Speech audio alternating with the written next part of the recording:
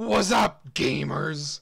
Thank you guys so much for watching episode 4 of my survival series. We are up to, I believe, 35 subscribers. Thank you guys so much for the support. I really appreciate it.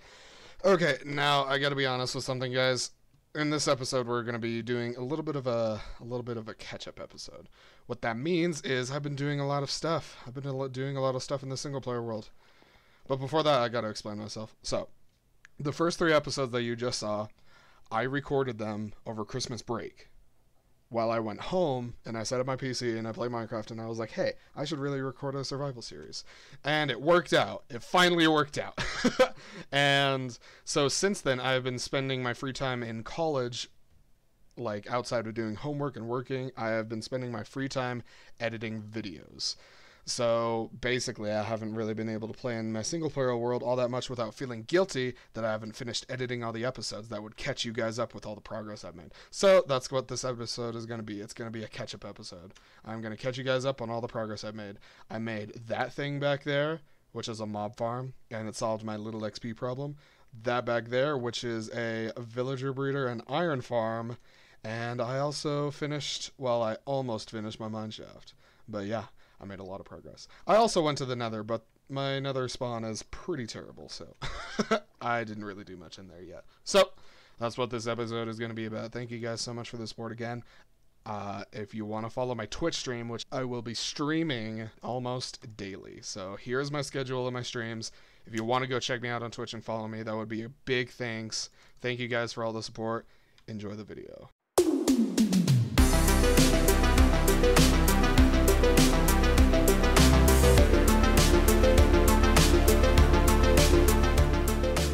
So this is the plan. We're going to build up the little villager spawner thing, and then we're going to go find a village, and we're going to have to transport a few villages all the way back.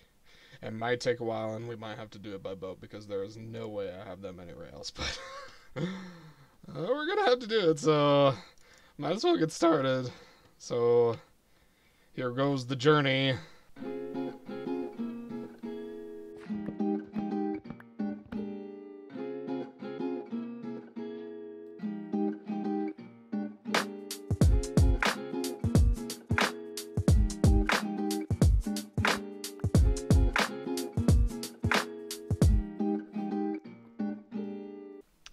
Found the village, and I'm not sure if this is the same village I found earlier. It might be. I have no idea. Oh my goodness. Okay, well. Here, I just saved your village. You're welcome. Okay, well, I gotta figure out if there's like any river nearby so that I don't have to just boat these guys across a few blocks of land. Good thing I found this right, at least kind of close to the ocean. We got a blacksmith. Preferably, we would want some unemployed villagers. Preferably. Actually, I think they lose their jobs once you take them far enough away from their workstations, I'm pretty sure. Or if you just break them. Oh! Okay, well, I don't need that. I could use that and that, though. Yoink! Yoink! You guys are now normal villagers. How does it feel? Okay, is this kind of a straight shot to the ocean? Okay, not really. No, it definitely is not. Yoink. Okay, no, this is pretty close, actually. Oh, yeah, nice. Okay. He's like, why did you take my grindstone? Ooh, okay, then. Okay, well, we're gonna, just casually bridge our villagers over a ravine of death, but I'm feeling good about this. I'm feeling good about my life choices. Wait, where'd that villager go? Come here, boy. Oh, there you are.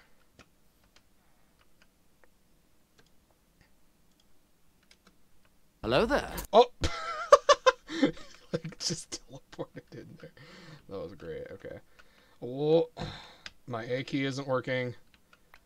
This makes boating even more difficult than it needs to be. Sick. Okay, we got one villager.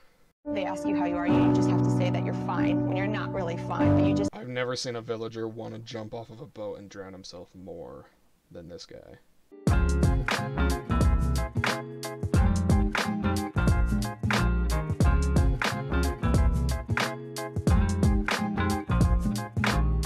that's kind of a problem. Oh!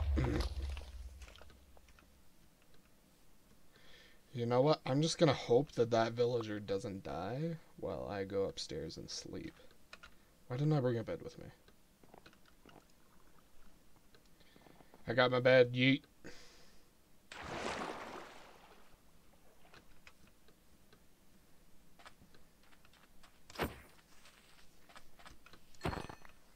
Let's see, if I could have some sort of a system.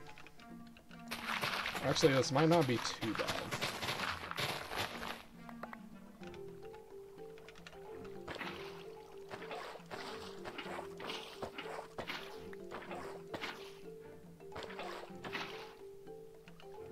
Okay, there we go. Now I can just bring these guys right there. And then I think I have enough rails that I could actually just... And bring this guy right here. Nice. How you doing, buddy? He's looking at something. He really likes stone. He must be a stonemason. Yes. Yes, I am just gonna leave that villager right there. Will anything go wrong? No. I got myself some friends. Look at them. They're adorable. Can you scamper underwater? Because it sure looks like these dolphins are scampering underwater. Yeah. They're doing the water scamper.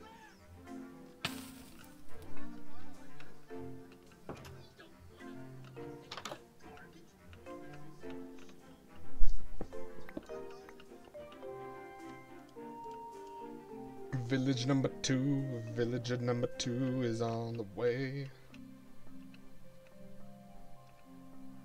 Nice. Told you nothing would go wrong. Boop.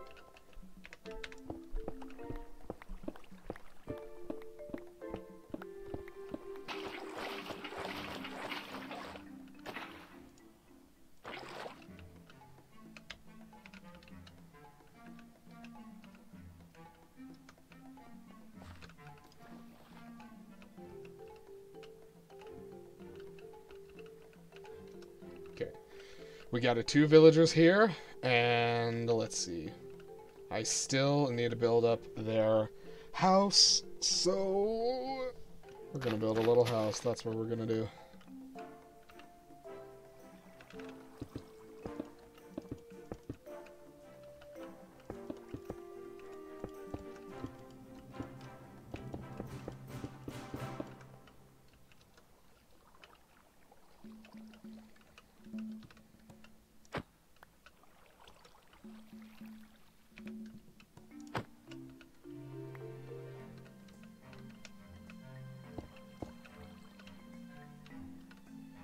Perfect.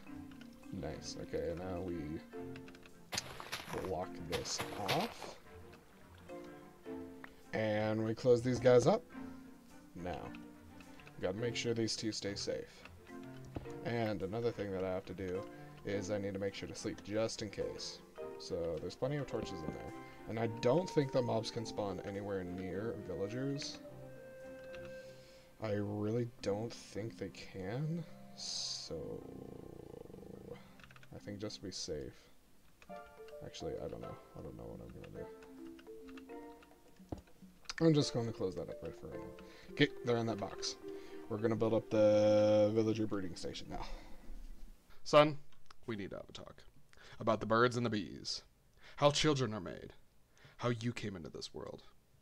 That was like the stupidest joke I've ever made. Anyways, this is the villager breeder I made. So I accidentally lost the footage of when I was building this. So please forgive me. So hopefully this short tour will suffice. But this is basically what it is. So there's a farmer in here. And he farms carrots. And when his inventory is full of carrots, then what he does is he goes to these villagers over here and he throws carrots at them. And then when their inventories are full of carrots, they throw carrots at each other. And then villagers love food so much that they make a baby.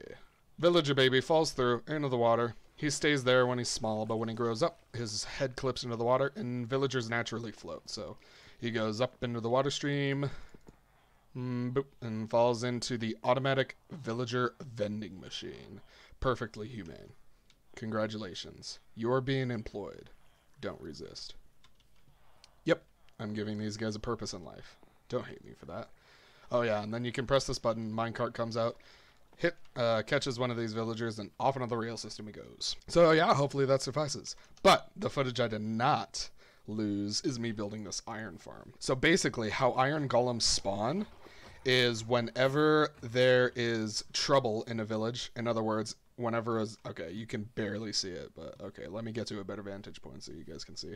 Okay, so basically whenever a zombie comes into a village, he scares the villagers, and then the villagers, they got all frantic, and then that spawns an iron golem in the village. So the iron golem is technically supposed to protect them, but this zombie isn't going to hurt them. So basically an iron golem will spawn, you see that right there. I got the water streams, pushes it into lava, and then it kills the iron golem. And that's how you make an iron farm. It's pretty simple. I've made this design for an iron farm at least like a billion times, so don't fact check me on that. It's just been a billion times. You can take my word for it. Anyways, this iron farm is pretty efficient. Nice. Yeah, it's pretty efficient. That's equivalent of, let's see, what did that take me? 2.5 hours first episode. So 1, 2, 3, 4, 5, 6, 7. Yeah, so I'd say like almost 20 hours of mining right there, and I haven't even AFK'd at this place like overnight or anything. I've just been playing in my world, and that's all the iron I've gotten from this just working in the background. So there you go. Basic lesson in Minecraft Java mechanics. So there you go. I'm not sure if both of these designs will work in Bedrock Edition if you're planning on making this in your own survival world. But I do know that there are plenty of tutorials out there on YouTube. If you guys want me to make you a tutorial on how to make the villager breeder or the automatic villager dispensing system or the iron farm or whatever, then I don't know, leave a comment down below and I will consider making that. Now the next thing I built in my survival world is this mob farm. This thing is super awesome. I'm super proud of it. So let's get up here and let me show you how it works. So basically there's a bunch of dark platforms up there. I have a system with like dispensers that like put out water buckets and stuff. All the mobs spawn on the platforms, water pushes them off of the platforms, and then they fall into this chute where I kill them for their glorious XP. Wow. Look at that XP bar go up. It's like one of the most satisfying things in Minecraft ever. And then, once I got enough XP, I go over here to my enchanting station and enchant my stuff. Fun fact, music discs are dropped by creepers that are shot and killed by a skeleton. So I've actually gotten quite a few music discs from this, so that's pretty sick. And so whenever the mobs drop stuff, they go through this line of hoppers, go into this automatic sorting system that I've built. So if you guys want a tutorial on this, I could probably make one.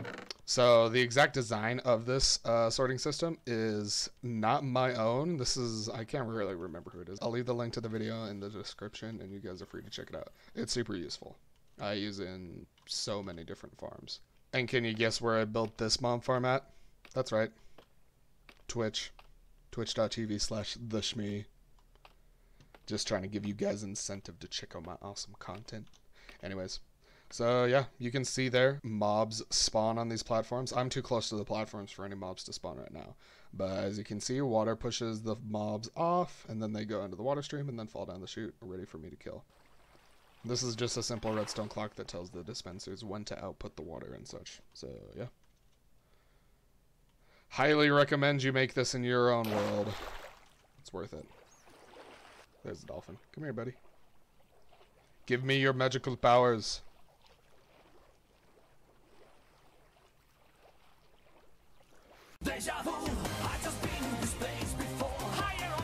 So yeah, here's some sick montages of me building the iron farm and mob farm.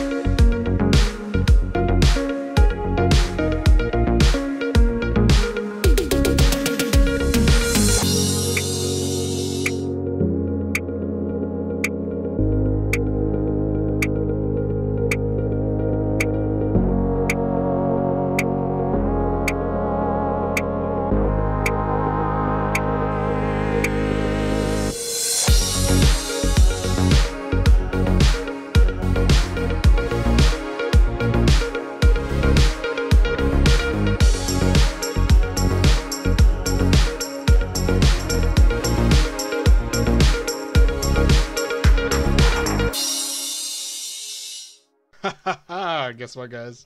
So I was just minding my business, getting XP, and then I got this, Bloodthirsty. Defeat 2,500 mobs. And I get a Sharpness 4 enchanted book out of it. That's what I've been waiting for. Nice. Now we can put this on our sword. Let's do that. Actually, hold on. Let's see if we can get Silk Touch really quick. Silk Touch on a pick. Okay, that's not it. Put you in the grinder. No. There. No. Okay, this is it. This is it. Silk Touch really isn't that rare. Oh, look, we got another. 200 plus experience, 64 lapis. Wow, that's amazing. Journeyman, enchant 50 items. Thank you very much. I just want Silk Touch. Thank you. Thank you. I don't have 30 levels. I need to get more levels. Give me my sword. There we go. We got one Silk Touch. Now, let's see if we can get extra enchantments on it. I'm breaking 3. Okay. Not bad. Not bad. Actually, let's get a book. Let's get some books to see if we can get some efficiency books. Nope.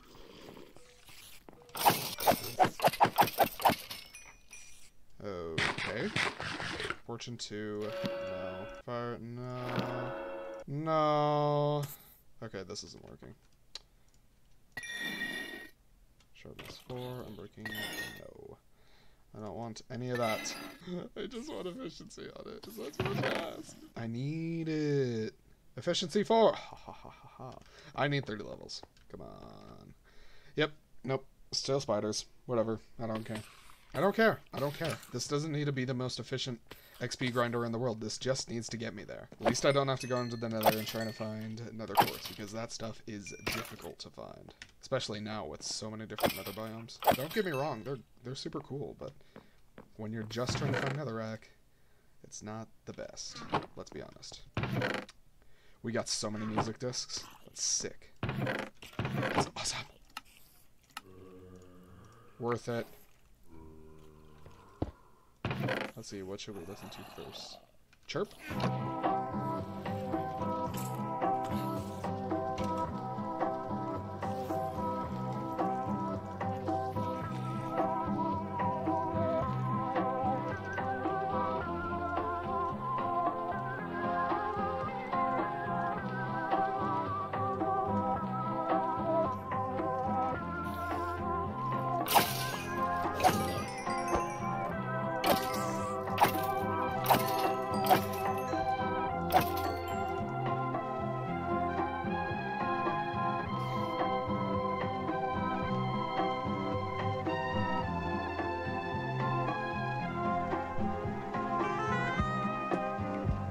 Okay, what's this one?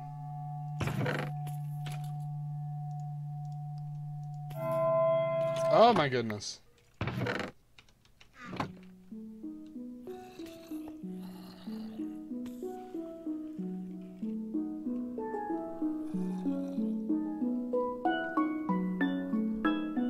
Now this is good.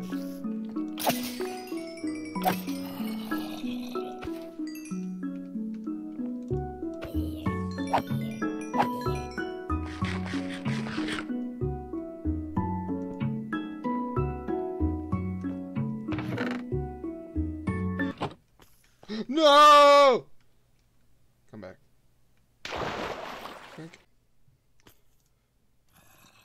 Okay. Wait. Okay, we got our Silk Touch and our Unbreaking. Now we got Efficiency 4. Very nice.